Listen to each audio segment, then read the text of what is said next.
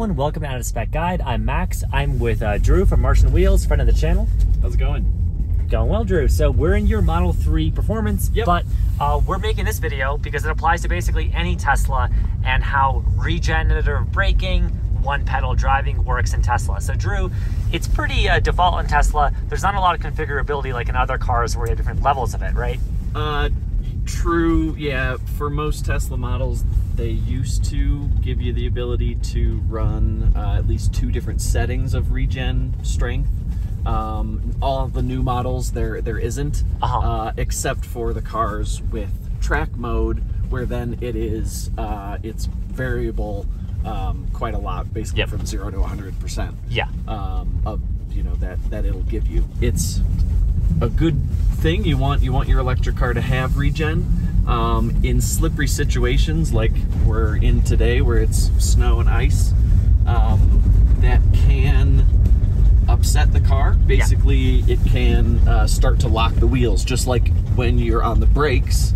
The tires are potentially sliding, and then your ABS would help you to get those wheels back rolling again. Right. So, the brake happens, the wheel stops spinning, and it releases, the wheel can spin again, so you can still turn while you're braking. And Tesla has the ability to do that through regen.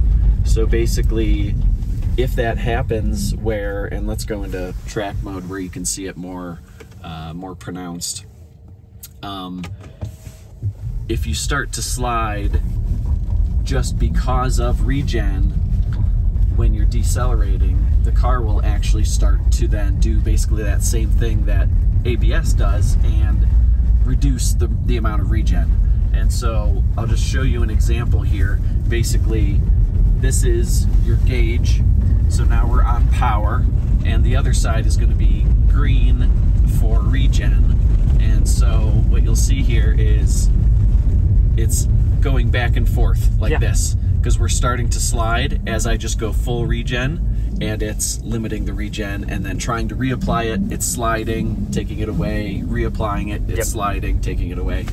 And so that's a good visual representation of what's happening there. Yep, it's intelligently reducing the slip, and that's a great safety feature winter driving, mixed tracks, and situations like we are in today. I always want to preface, the question comes up a lot where I'm talking to friends and they say, are electric cars good or bad in winter driving? And so much of that is obviously dependent on a lot of things. Today, we're in this Nokian test track. So this Model 3, is it on the studded winter tires?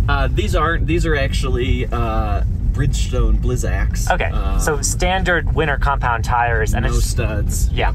But nonetheless, still very good, way better than all seasons, way better than summer performance slicks would be. Yeah. So generally, I think in any car, you want to have the right tire. But in Tesla, I've always been impressed that when you do have the right tire, and when you have like a dual motor Tesla like this, right, with all-wheel drive, they seem to be able to control the traction very well, very precisely, and very quickly. Yep, absolutely. You have basically infinite control with electric motors, so that provides a lot of opportunities for very precise tuning. When you say infinite, you mean, so we just talked about, ABS, that's the system where it defeats slip by basically pulsing the brakes. As I understand, the motors, they can just control those so much quicker, and that's what we were seeing with that pulsing on the green. Exactly. It's it seems like it's much more finely adjusting the wheels. Exactly, yep. You don't have pulses from an engine happening X amount of times per minute. You have just this smooth linear power. So best traction control I've ever experienced. Yep.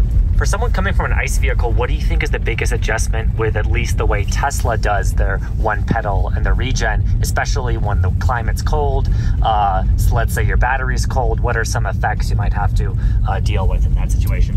When you're at higher state of charge, or when your battery's very cold, you might not have as much regen, and so then you're decelerating with the friction brakes like normal. All that really means then is you're really just not able to put energy back into the battery. Yep. And as I understand it, Tesla has the option of doing that, I guess now brake blending fairly recently. Exactly. So could we, once we are safe to come to a stop, look at that in settings? So here we go, pedals and steering. This checkbox basically apply brakes when regenerative braking is limited. So that would be when the battery's at a high state of charge, like basically 100%, or yeah, the battery's cold or something like that. So you would press that, and basically the car will then activate the friction brakes automatically. So you will be feeling the same thing that you would normally feel when you lift off the throttle and get a certain amount of deceleration. That's now happening at the same rate, just with the friction brakes. Yep, and we might not be, we don't have the status message now because, you know, our battery's at a good temperature, but one regen is not available. The car does notify you about that. Yep, absolutely.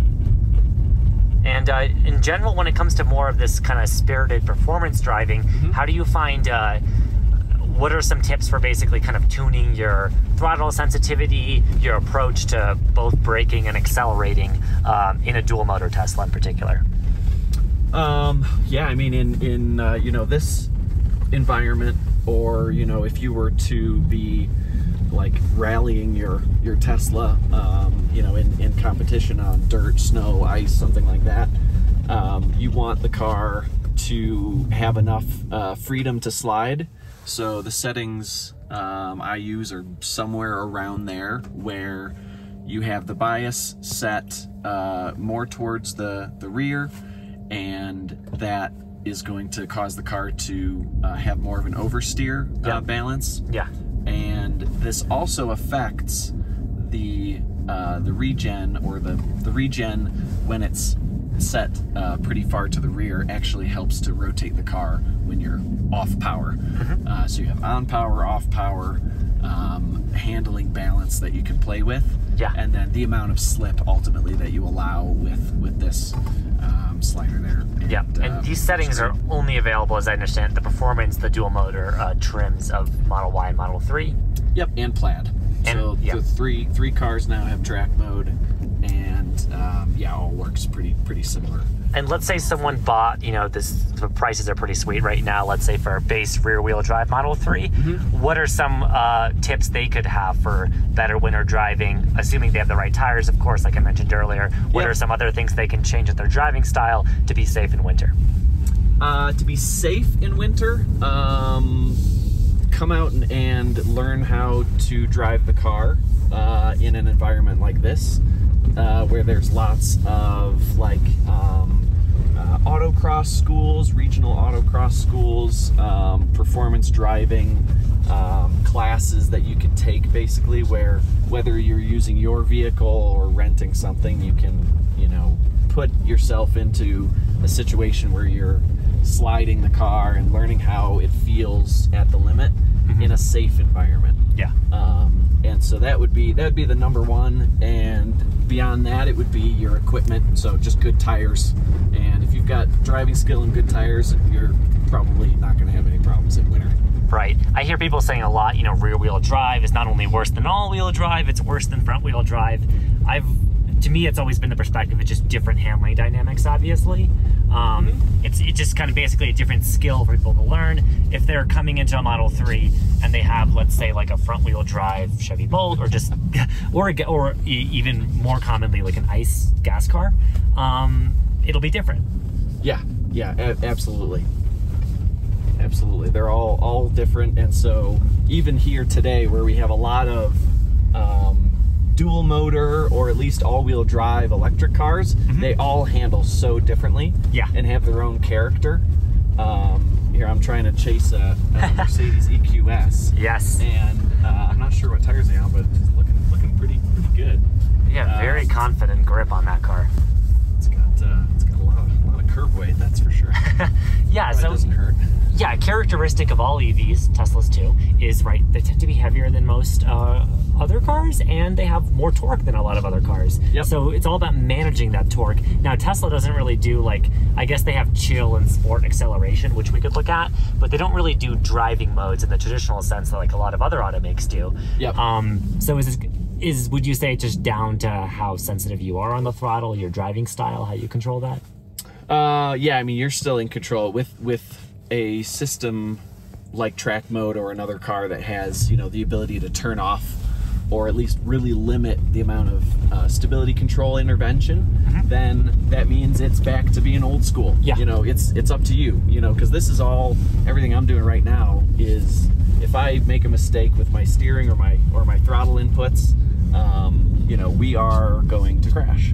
So the car won't save you. No. And that's in, you know, an environment like this, that's what you want. Yep, and we've been in particular mentioning track mode. Now, track mode is a great way, I think, to just get to grips with the car. I've been enjoying using it today on the Performance Model 3s, just kind of getting used to that spirited driving. But it's really something we should use in controlled environments because we're defeating stability control. This is not something we're probably going to want to use on public roads. It shouldn't be used on public roads. Yeah. Is what we should say. Yes. Of course, you have your own driving decisions, but just keep in mind that this is basically it's just behind the scenes of a lot of what the car is doing to help compensate for your mistakes and just distribute power to both motors. Yep, exactly. And maximum fun. Don't forget about that. Yes, you gotta have fun at the end of the day. And I gotta say, especially with track mode and being able to, you know, change the stuff up, you can really have fun in a Model 3. People say the Model 3 is a bland appliance car, doesn't have personality. Today, I've learned I don't think that's very true. You gotta drive one in a performance setting and today, you know, channel sponsor out of spec channel sponsor Nokian Tires, whose track we're on today at Copper Mountain. It's a great opportunity, but like you said, autocross, there's plenty of opportunities that, you know, anyone watching this could seek out if they want to have an opportunity to experience more spirited driving. Absolutely. Yeah. Absolutely. Yeah, so seek those out, but basically I kind of want to make this video just as a PSA of like, one, don't be scared of EVs in the winter. They're powerful. Some of them, the rear wheel drive only ones, might seem kind of spicy and like, oh no, it's a death risk. It's, you know, these modern I think traction control systems are so good, particularly with the tuning of electric motors. And watching you drive, it also is evident that at the limit, doing performance driving, you can have fun as well. Oh yeah, absolutely. Yeah, so really the best of both worlds, and obviously all the other benefits that come with electric. For sure. The best. Yeah, so Tesla in particular, that's what this video has been about, but I know a lot of other regen systems in cars, like Hyundai cars with their multiple levels of regen are different. So if you're watching this and you have questions, let us know. We want to make more videos, so let us know if you have questions about winter driving with your electric car and how regen works, because this is mainly applied to Teslas. But yeah, thanks so much for watching Under Spec Guide. Thank you, Drew, for joining me. Yeah, absolutely. Happy to join you. Yeah, and iPhone stabilization, done a great job here, but let's keep driving, having fun, and stay tuned to Out of Spec Guide for more tips on living within an EV.